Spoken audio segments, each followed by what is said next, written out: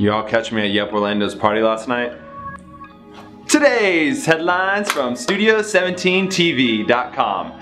Championship strokes, local 3D magic, and meal deals. I'm Misha, it's Thursday, November 9th, National Scrabble Day, and this is your News Pop.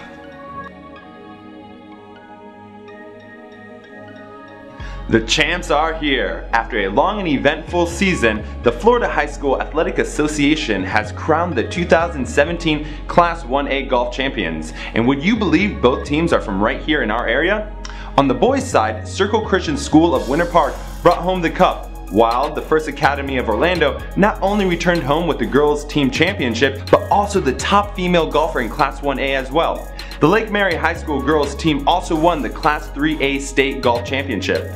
It's party time for Neometrics Technologies, a leading provider of rapid product development equipment and software, announced a distribution deal today with 3D printing company Markforged, who is credited with releasing the world's first continuous composite 3D printer.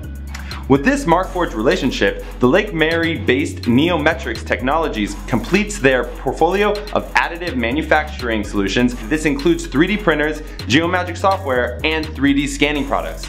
Well done, Neometrics! We can't wait to print a 3D model of our studio. Produce for Kids, a local charity and Feeding America mission partner, has made donating a meal this holiday season as simple as a social share.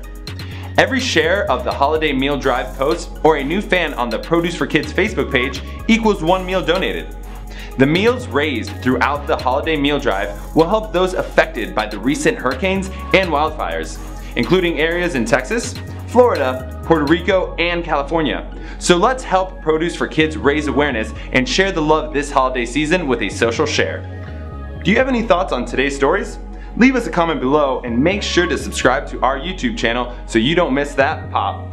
Thanks for watching News Pop, Orlando's source of positive hyperlocal news. I'm Misha, and we'll see you tomorrow.